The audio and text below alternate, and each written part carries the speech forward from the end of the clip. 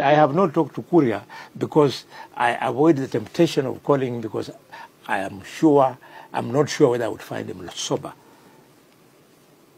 In fact, I can pardon him for some of the things because 3/4 of the tweets he makes when he's high. David Ndii, I cannot doubt his education. He's very competent. But being an economics advisor doesn't make him a spokesman. So he better advise and keep quiet. But if he wants to talk, then he should go and take lessons on public speaking. That I have since confirmed from my counterpart in the National Assembly that C.S. Davis Chirchir has appeared before the House. He has discharged himself very well and is on record on what he makes of the current crisis in the oil sector. As far as which effectively vacates my position on Davis Chirchir, as far as my remarks are concerned to do with Kuria and members of the Presidential Advisory Economic Council, I want to reiterate that I stand by those remarks. Namely, Kuria deserves to be fired. He must be fired for his utterances. He must be fired for his incompetence.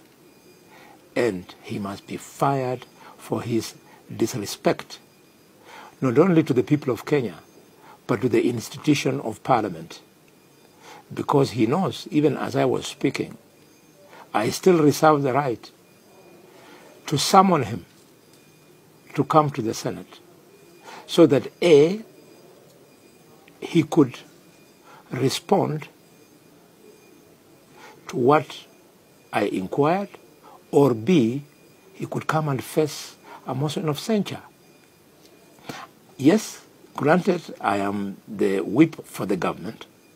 The Constitution has given me an even bigger role, i.e., being the Senator of the Republic of Kenya.